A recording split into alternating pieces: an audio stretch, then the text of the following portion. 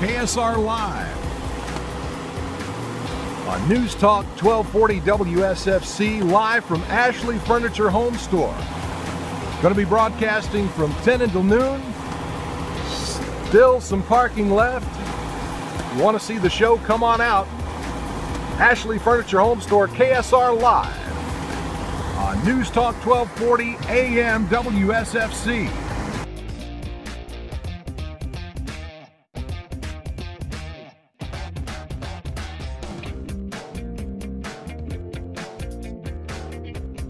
So that you do have to factor that in. They didn't miss an NCAA tournament. But I would still consider that, considering the fact. I think it's very important to remember, and I'm sorry to folks at Ashley Furniture, but we got to talk some details here.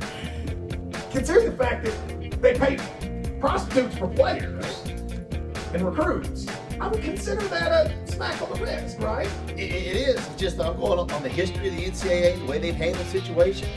That's what I think is your prediction. Because like their big thing was the lack of head coaching control. Level 1 violation against Pitino. That's what I think what's coming today. Which is also weird to me, because while Pitino should certainly be, isn't it more about the program than just Pitino? It is. And it is to me. And I think none of the findings really said that he knew or anything, so it's just the lack of head coach control. Even I believe that it's hard for me to believe he knew. Because I don't think A, he would have been that stupid, or B, he would have picked those winners. And Welcome to the second hour of Kentucky Sports Radio on Talk Radio 1080. Now, here's Matt Jones. Welcome back, Kentucky Sports Radio, here live. All right, so we'll just get right to it. This came out. I'm going to read you directly what the NCAA says. Here are the punishments according to the NCAA for Louisville. Penalties prescribed by the panel include 4 years of probation for the university, but that doesn't mean postseason, folks. That's just probation. A suspension from the first 5 ACC games of the season for the head coach. A 10-year show cause for former operations director. And this is the key one. A vacation of basketball records in which student athletes competed while ineligible from December 2010 and July 2014. Men's basketball scholarship restrictions. So from December 2010 and July 14, is it to 2014 or and? That's true.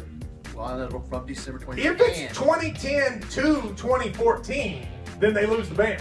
But it says and. And there are no games in July 2014. Let me see. So I don't know exactly what that means. Pitino, vacating wins from 2010 to 2014. They won the 2013 national title. I think that means it's gone. Vacate all those records. I mean, I think that means it's gone, right? Because if it's 2010 to 2014, and they can't, it has to be 2010 to 2014.